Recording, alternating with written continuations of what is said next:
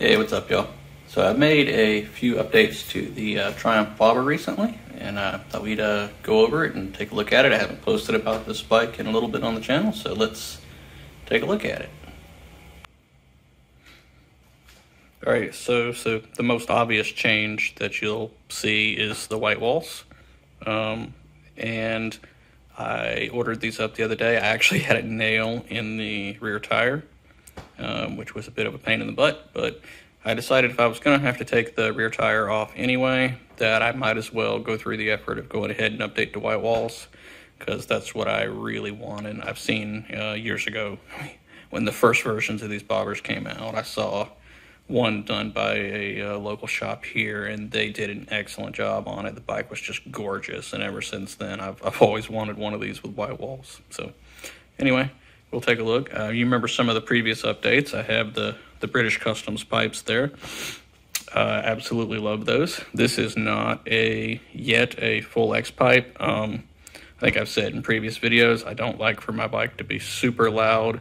I like it's definitely louder now than it was, and it does sound really good, and I love it, but my drive to work is mostly back road residential streets, and so I just try not to, it's pretty loud without that there, so I don't, teach their own on that. But I love the way it looks, and I may yet decide to go X-pipe on it, so we'll see. So obviously the wheels, we talked about those, the tires. So these are the Avon Cobra Chromes. So they're similar to the stock Avons, but the tread pattern is different. You'll see that instead of it being the Cobra pattern on the sidewall itself, it's actually on the more into the tread pattern, and you have more of a swoopy nature to the actual tread pattern on the wheels. And of course, these are the white walls, which is the biggest difference. So really happy with that. Moving along on the bike, the next most obvious change will be the seat. This is the British Customs black stitch seat. So really happy with how that turned out. That looks really nice. I'm really happy with that. Comfortable too. It's not, I've seen some comments that it's like way more comfortable. This is the gel seat, by the way.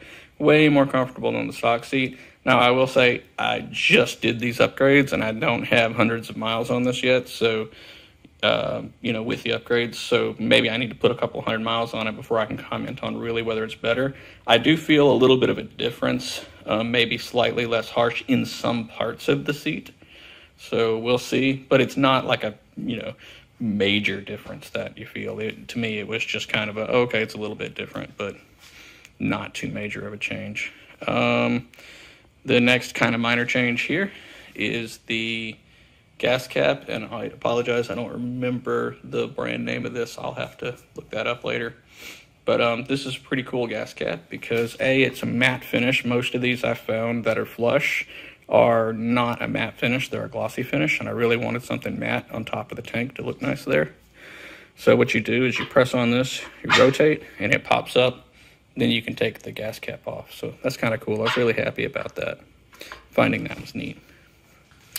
So yeah, not a whole lot else different so far from what you've seen in the past on the bike. Just the seat, the wheels. Obviously, we've done the British Customs video on the pipes before. Added a power adapter on there. I have the rear flasher set up on the VisiTech module for that, where you can program how it changes, so that's pretty neat. Some things I'm probably going to do to this in the future. I know that I want to do the heated grips, because even though I'm in Florida, I tend to do most of my riding in the winter, or at least I like to continue riding in the winter.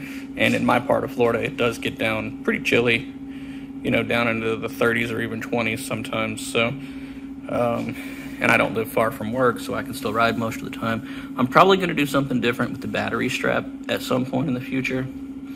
Right now, you might be wondering about the covers on the back. If you've seen my previous video on that, that's the Moly panels. I just don't have any bags on it right now after I put the new wheels and all on, or the new tires on. I may do a brass shifter. I may do something with that to give that a little bit of a pop.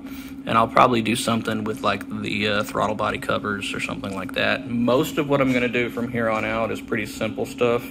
I really don't have any more major changes planned. I might do something with the blinker in the rear end. I'm not a big fan of the stock rear end setup here. I'm not sure if I'm going to design something for that or what. I kind of would like still to have the light on it, but to have the tag maybe tucked up more by the tail light and to have less bulgy blinkers. But you know, that's a minor thing and not something I'm really planning on tackling right away. It's a pretty simple project when I get around to wanting to do it. But so far, I'm really happy with how this turned out. To me, the white walls and the seat alone just make a major difference in the look. Nice classic look. I know it's really popular to chop the fenders on these or to buy short fenders for them. I don't plan on doing that. I actually really like the sort of old school look on the fenders. To me, that's one of the attractions of the bike. So I plan on keeping that. I'll probably do away with the bobber logo on the side of the bike. I'm not a real fan of the name of the bike in general, the bobber, but I get it, you know, and I get the reason they did it, but I'm not a huge fan of having, you know, bobber on the side of the bike. But otherwise, I'm pretty happy.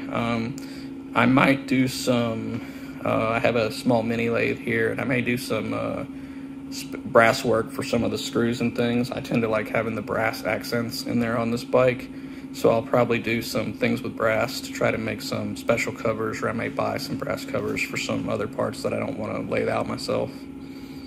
But otherwise, I'm pretty happy. Let me know what you think of the changes you prefer with the black wheels, or do you like the white walls more? I'm a big fan of that. And if you've tried the British Custom seat and have many miles on it, what do you think of it? So anyway, y'all take care. This is the most recent update on my bobber.